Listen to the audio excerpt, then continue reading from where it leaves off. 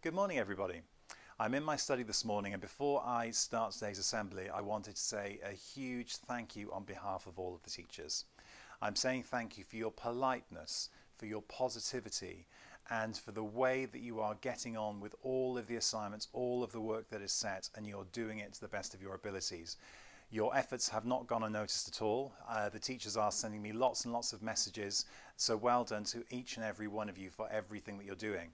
I thought that the bank holiday weekend was a very timely weekend. I had a sense that over the past week or so, even though you've been working so hard, everybody was starting to get a little bit tired and a little bit frustrated perhaps with the remote learning. Not because nobody's working hard, everybody's working hard, everybody is doing their best, but we are missing our friends, we are missing parts of our families, and also we are spending far too long on computers in my view at the moment. So well done for everything you're doing. Hopefully over the past 3 days you've had a good chance to have a rest. We've got 2 more weeks now until we get to the half-term holiday, so let's make our very best effort over those 2 weeks. We talk a lot about the OBH way, and you are all exemplifying the OBH way day after day after day. The courage that you show when you're attempting to remote learn, the way that you are throwing yourselves into tasks is commendable. The kindness that you show to each other, the kindness that you show to others, and in fact to others outside of our community, in some of the charity work you're doing, again, is simply fantastic. The pride with which you are attempting the assignments to give it your best in every single thing that you do is again remarkable. Respect is something that we talk about a lot. That's respect for each other, respect for ourselves, respect for our teachers. I cannot tell you the number of comments that I've had from teachers saying how polite you have been and how well behaved you have been online. So well done. It's been an absolutely fantastic effort. Responsibility. Now again, something that you have shown in absolute buckets over recent weeks. You are all taking responsibility for your own learning. The commitment that you are showing is quite phenomenal. It's really quite remarkable with all of the difficulties and all of the challenges that you are still cracking on with things to the very best that you can, making sure that you finish things as best you can. And if we can't quite finish everything because there's a lot to do, you are making responsible decisions about what is important, and that is really a great thing to have done. And lastly, then we have community as well. And I've already commented on this, how you're showing kindness towards each other. But the community events that you're getting involved in, again, have been absolutely brilliant. And we see that each week in the OBH email. Please do keep those community events going on. The Ready, Steady, Cook Challenge launched by Mr. Drake and Ainsley Harriott last week. Have a go at that. Also, the All You Need Is Love song. Please, please, please do contribute to that. So far, we have got about a dozen people who have contributed. Please have a go at singing the song. Sing with your parents, sing with your siblings, sing on your own. Try and sing the whole song if you can rather than a clip of it, and email it to love@obh.co.uk. The deadline for those entries is next Monday, which is the 18th of May, so please have a go. It doesn't matter what you do, it doesn't matter what you play, it's just important that you have a go because you will really enjoy the finished product when we put the video together. Now, we're moving on to today's assembly. Today's assembly is about a chap called Spencer Perceval, who was a British Prime Minister, and it's about how history repeats itself. So this is the assembly. Often in times of crisis, we think that there is nobody who has been in this particular situation before. That means that sometimes we don't know how to answer certain questions that are put before us, and sometimes we don't even know what the questions are. However, almost all circumstances have been repeated in a very similar fashion, if not an exact one, in history. An example of this would have been the situation with our Prime Minister Boris Johnson 2 weeks ago. You may recall that he spent several nights in an intensive care bed, and since his release from hospital after thankfully surviving, he himself has admitted that for several days it wasn't clear which way things were going to go.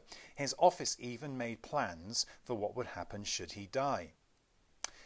208 years ago to this very day, another British Prime Minister, Spencer Perceval, was assassinated. He was shot in the chamber of the House of Commons by a merchant called John Bellingham, who was very upset with the amount of tax that he was having to pay. Spencer Perceval had not been one of the most successful prime ministers, and in fact as a leader he was seen as being quite diminutive. He was quite a small man who had a pale complexion and often dressed in black. He didn't seem to have that much of a clear personality, perhaps very different to Boris Johnson. However, Spencer Perceval had been the Prime Minister through times of crisis. He had been the Prime Minister who had dealt with the upheaval caused by the French Revolution. He was also the Prime Minister who had passed the Regency Bill in 1810 when the King, George III, had apparently become mad. So Spencer Perceval was somebody who had dealt with various crises and got through them despite leading a weak government at the time. With his assassination came uncertainty. Nobody quite knew who was going to lead the country going forward. However, Earl Liverpool soon took the mantle and became one of the most successful prime ministers of the early 19th century. It just goes to show that even in times of crisis, there is normally a way forward.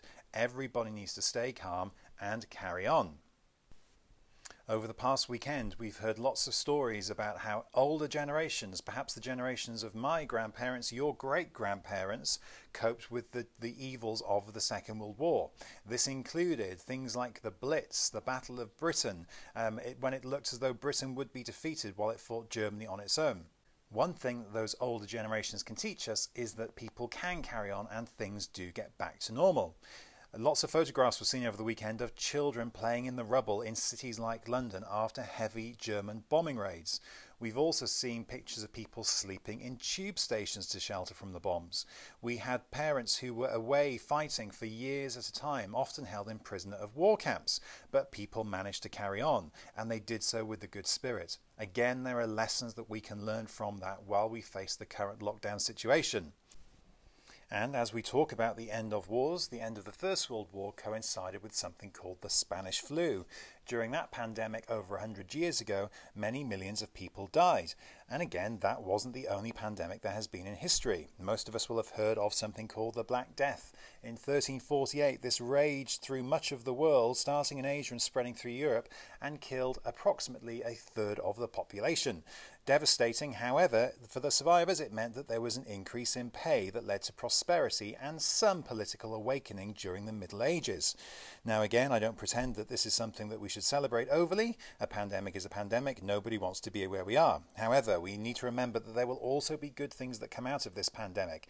If that means that we realise the importance of family, that we realise the importance of the environment, and we lead our lives in a more sustainable and positive way, then that is not a bad thing.